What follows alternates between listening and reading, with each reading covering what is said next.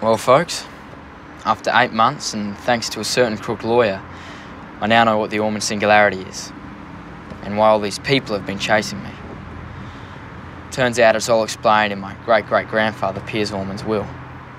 And, surprise, surprise, it's all about money, an inheritance, and I'm the rightful heir. All you other people, and you know who you are, you're just plain thieves, but that doesn't really matter to you, does it? 'Cause it's just about the money. But here's a question. This mystery is over 400 years old. What makes you think that there's anything left to steal? I mean, what makes you think that somebody hasn't already come along and taken the treasure? Is it really worth all this effort?